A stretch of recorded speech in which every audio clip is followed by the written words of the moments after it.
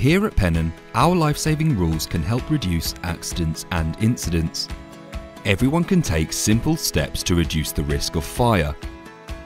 It is expected that you will know what to do in the event of a fire for any given workplace you may attend during your working day.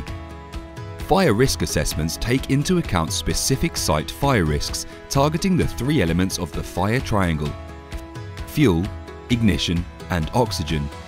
Removing any one of these elements means that fire cannot exist.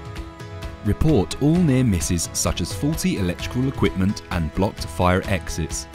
Fire plans, fire equipment, and fire marshals will be in place so that in the event of a fire, everyone can evacuate safely.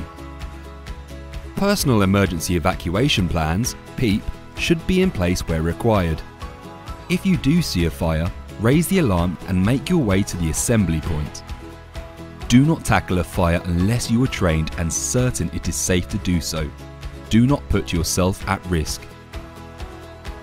Where hot works are being undertaken, ensure that the relevant permits and controls are in place. If at any time you feel that it is unsafe, stop work and report to your line manager. At Pennon, it's important that we all play our part to ensure that everyone goes home safe.